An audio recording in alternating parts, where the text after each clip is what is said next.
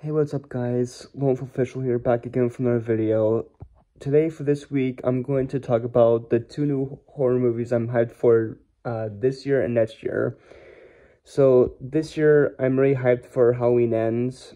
I'm really not sure what this movie is going to be about, but I'm really hoping that it's a good one. I'm really happy that we finally get closure after all these years of, like, Michael Myers, being immortal and he just doesn't die.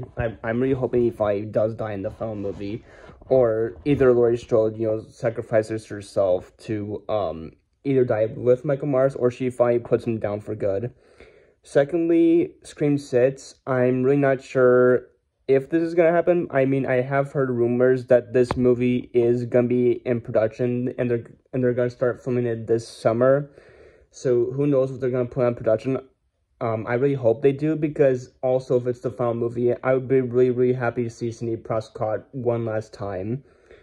So, as always, those are my two new horror movies I'm really hyped about. You guys heard me talk about them, and you'll basically hoping what they're gonna be about.